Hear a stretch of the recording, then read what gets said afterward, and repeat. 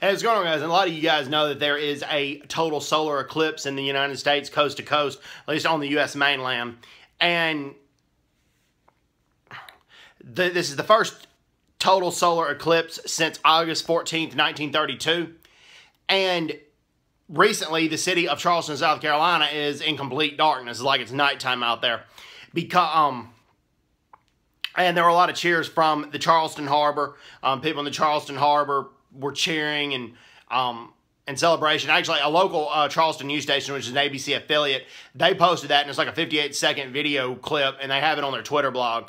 It's a really cool video, and really interesting video. I recommend that people check it out. So it's an interesting day for the United States with the solar eclipse, and everybody stay safe. You do not need to be watching it without your solar eclipse glasses or a welding mask. A lot of times do the trick if anybody works in a factory or works in